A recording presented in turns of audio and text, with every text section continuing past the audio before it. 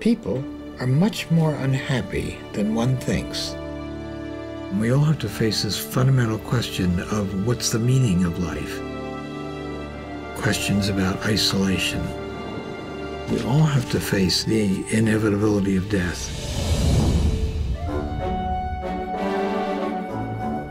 I've been doing psychotherapy for over 50 years now.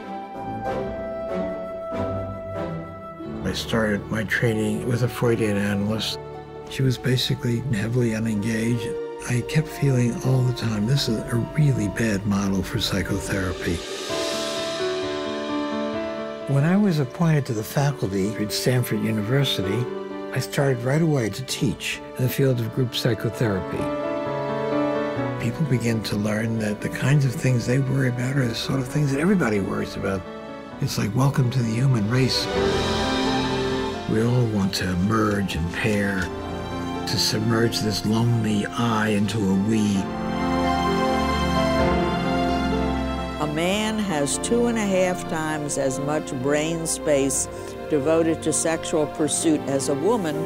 It's almost saying that men can't have real love for women. I wouldn't think of sending you away. That's true. Love is not just a passion between two people.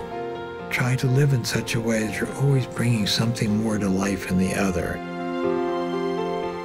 The good therapist fights darkness and seeks illumination. I'm a guide on this voyage of self-exploration.